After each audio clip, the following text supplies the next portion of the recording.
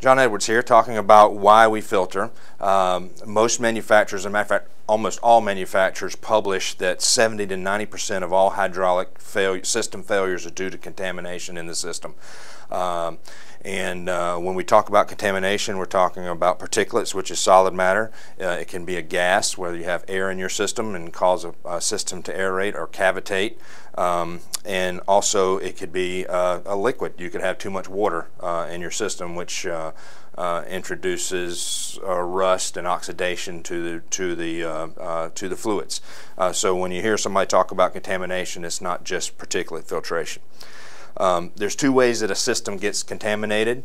One is from what we call ingression, which is if you don't have a sufficient breather on your reservoir and you're in an environment, every time that system breathes, you have contaminants making its way into the system.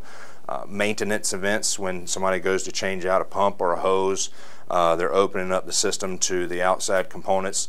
When you have cylinder rods, especially in a dusty environment, that extend and retract, every time that those cylinder rods extend and retract, it's pulling back microscopic contaminants back into the system. That's constantly being ingressed into the actual hydraulic system.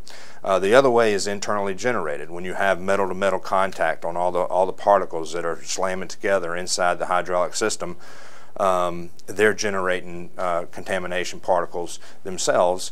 And what happens is when you start with a certain amount of contaminants and you don't have a sufficient filter on them to remove those as they get generated, then they increase and increase and snowball. And then you have component wear, you have silt buildup, you have sticking spools, and you have pump failures and increased downtime.